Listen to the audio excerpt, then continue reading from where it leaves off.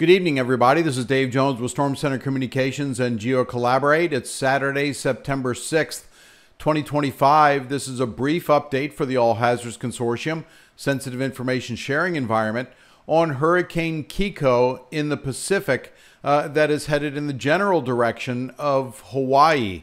This is a late evening, Saturday update, but I did want to give you some information and share what the latest forecast shows for any impacts on the island.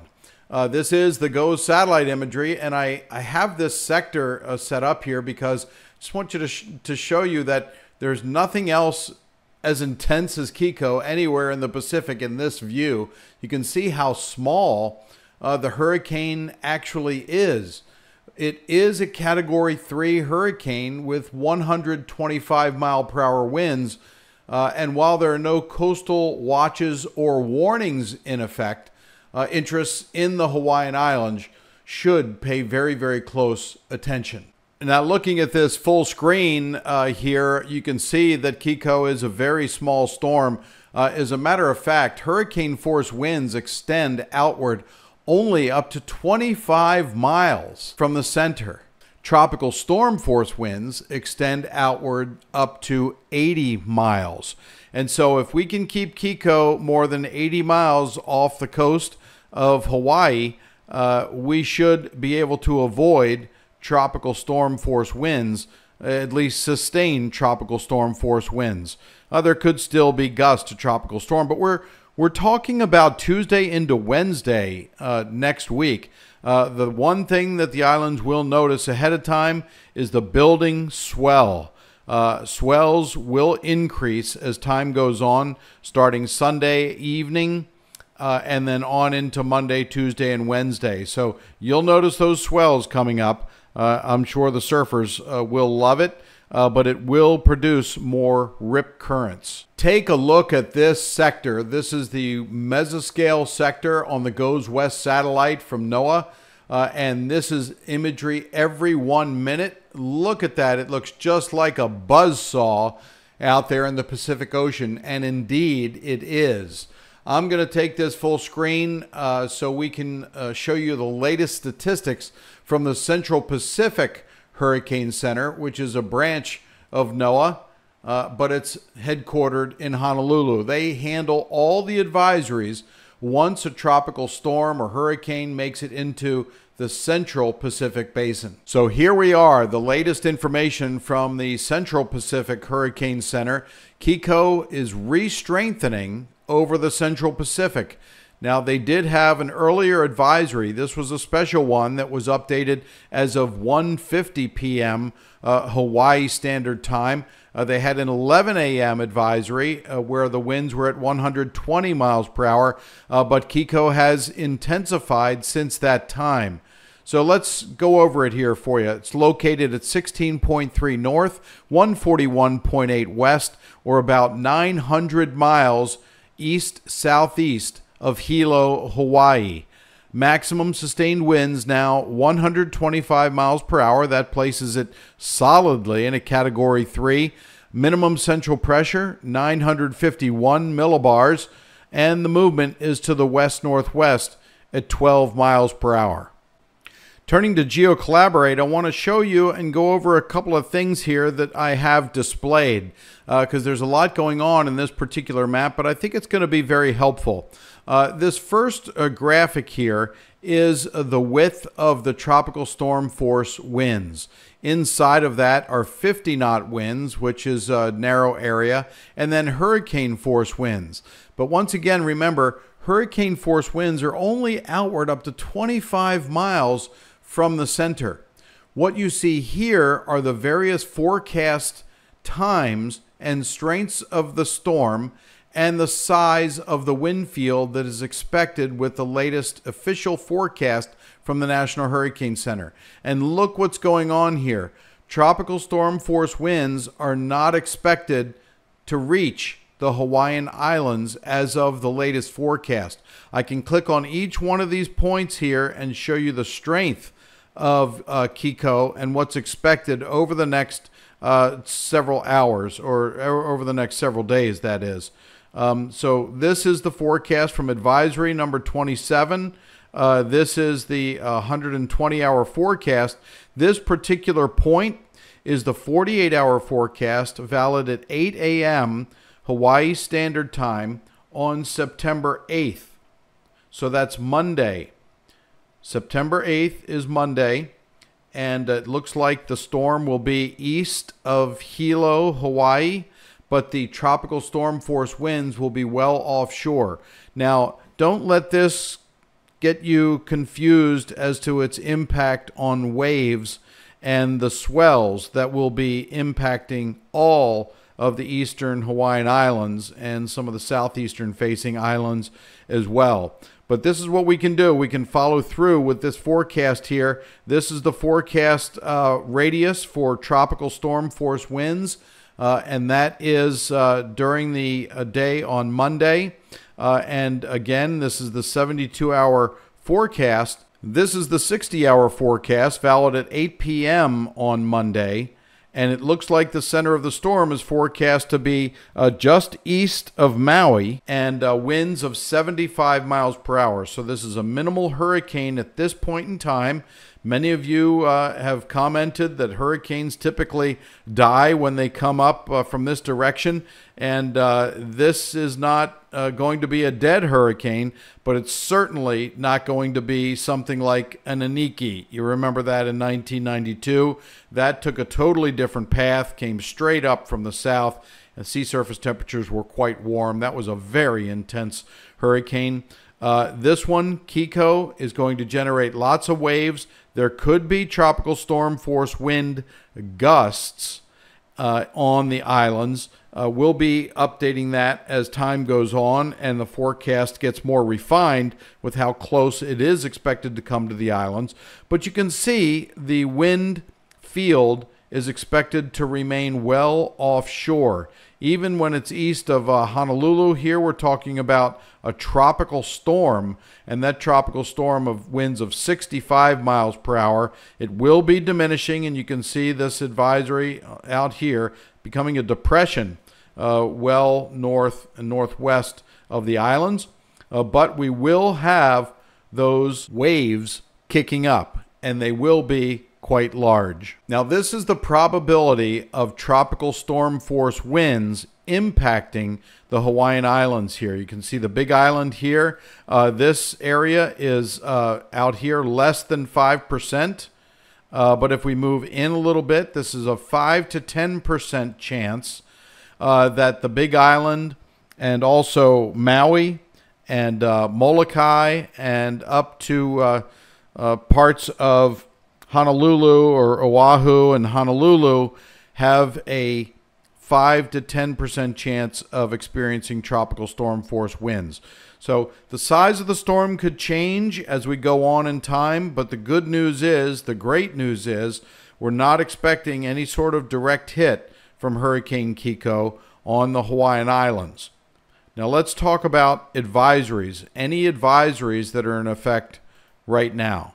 I'm going to zoom in on Hawaii here, and I'm sure something's sticking out, and that is, what are these yellow lines? These are ocean gliders that have been deployed by the University of Hawaii. It's part of PAC-IUS, the Pacific region of the Integrated Ocean Observing System. They have 2 ocean gliders out here that are sampling the ocean right now for sea surface temperature, salinity, and all that stuff, so it can improve hurricane forecasting. So thank the folks at University of Hawaii for putting this out here. We can also see some buoys that are out here as well. This particular one, look at this. The significant wave height right now is 5.9 feet, and the wave period is 11 seconds. The water temperature is 80.2 degrees, so plenty warm here. But as you get further away off to the east and the northeast, the sea surface temperatures do go down pretty significantly. This is a National Data Buoy Center buoy from NOAA, and there's another one over here. Those water temperatures a little bit cooler, 79.9, 80 degrees, still warm enough to support a storm, but look how far that is away from the projected track. We also have other observations from buoys throughout the state of Hawaii. Now I want to zoom in a little bit on Hawaii. You can notice this green around the islands. That green is there because there is a special coastal flood statement that's been issued by the National Weather Service in Honolulu this morning. And that is that minor coastal flooding during high tide through Sunday afternoon for low-lying coastal areas of all the islands. Not because of hurricane. This is because it's associated with the lunar cycle that will lead to minor coastal flooding along the shorelines and low-lying coastal areas. Again, during the day, afternoon today, and high tides through Sunday. So we could experience isolated minor coastal flooding, portions of Kahului, Kauai, Lanai, Maui, Molokai, Niihau, Oahu, and the Big Island. So be careful for low-lying areas because during times of high tide, there could be coastal flooding. What are the impacts? Well, we could have some flooding of beaches that are normally dry, minor coastal erosion, and some saltwater inundation. Now here's the other product I talked about yesterday or the day before. This is total precipitable water.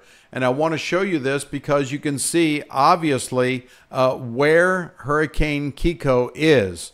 And certainly that's this area right here that's spinning in the Pacific. And look at all the moisture with it. There's a lot of dry air over Hawaii today and the Hawaiian Island chain. There's dry air ahead of Kiko. But look how it's traveling in its sort of bubble of moisture as it breaks out and starts to move towards the west-northwest. So if the storm remains off the coast about this far, you can see that the moisture field will extend a little bit further. So we will have impacts from Kiko, not only from waves, but we could have it from heavy rain showers that develop as the wind hits the mountains. We could see some heavy downpours. That'll get more refined as we get closer. Now here's one thing I want to show you really quickly. This is from the Atlantic Oceanographic Marine Lab. This is called the halves model. And I just want to show you these animations that are right next to each other here. The one on the left is sea surface temperature, and the one on the right is ocean heat content. So wherever basically you see purple, the storm, Hurricane Kiko, is not getting much energy from the ocean. You can see down to the south and the west there, which is right here. This is ocean heat content that the storm can generate or derive heat from to maintain it. But once it gets over this purple, it's very difficult and it actually hinders the storm. So watch as I take this forward and you'll see the storm, where it is headed and what happens with the ocean heat content. So there it's over purple, and this is during the day tomorrow into Monday. You can see that it's not really getting much energy, and the sea surface temperature on the left, you can see that's sort of yellowish, where it's right below, it's about 78, 77 degrees. So the storm will not be getting any energy from the ocean. And with an increased shear that's going to start blowing into the storm, we should see some weakening. And by the time Hawaii becomes into the picture here, there's Hawaii right there on the left-hand side, the whole island chain. You can see that it really has not had much any ocean heat content at all to pass through. And the sea surface temperatures have been relatively cool for a tropical system to maintain itself. You can see it gets a little bit warmer up here to the north, but the storm will already be close to a tropical storm by this time. So I just want to show you, this is how the ocean plays a role in fueling or working against a tropical system strengthening. So what you see here is the GFS model, the Global Forecast System model from the National Weather Service, and the output that I'm showing is the wave heights. So right now, let's see, on the island, I have this push pin right in here, right off the coast of Hilo on the Big Island. Waves are about 4 feet from the southeast. That's about the height. Could see some 5-footers, generally about 4 feet. Now I'm going to take this animation that starts tonight around midnight Eastern time and take it on into Sunday. And you'll see as we start the influence from Kiko starts to come into play Sunday morning to Sunday afternoon, Hawaii time. And you can see the waves build up slightly. So we're at 6 feet and 7 feet. This is by Monday afternoon, so Monday morning, Hawaii time. We should start to see waves hitting the coastline here about 7 feet in Hilo. And I'm going to continue this on into Tuesday, because this is where we're going to have the biggest impact on the Hawaiian Islands. And this, we're talking 8-foot waves here off of Hilo on the Big Island. And I can take this pin and just drag it a little bit up the coast. Okay, so here we are right at the tip of Maui. So this is about Hana in Maui. Waves of 8 feet, and we're talking about Tuesday morning in Hawaii, Tuesday afternoon, Eastern time. And then the waves will progress up the island chain. So we'll see them in Molokai, we'll see them move up into Oahu, and even up into Kauai. Here is Kauai right here as time goes on. But the storm will be starting to diminish in intensity, but that doesn't mean that the wave actions diminish either. So here's some timing right now. This is Wednesday morning, so late Tuesday night in Hawaii. So we'll move over here to Oahu, and on the northern tip of Oahu, we're talking about 7-foot waves, and over here in Kauai, 7-foot waves. Likely, and these are ones that will be impacting the shoreline just off the coast. They'll be 7 to 10, perhaps even larger. If we go out closer to the storm, we are seeing wave heights of 11 feet out here, and this is forecast 12, 13, 14, 15, 16, 17. So upwards of 20-foot waves will be generated from the center of the storm, but they will dampen out. But still, we'll get some pretty big swells, and I wouldn't be surprised to see anywhere from 7 to 10-foot swells in some of the islands here. I'm Dave Jones with Storm Center Communications and GeoCollaborate. Thanks so much for watching this update.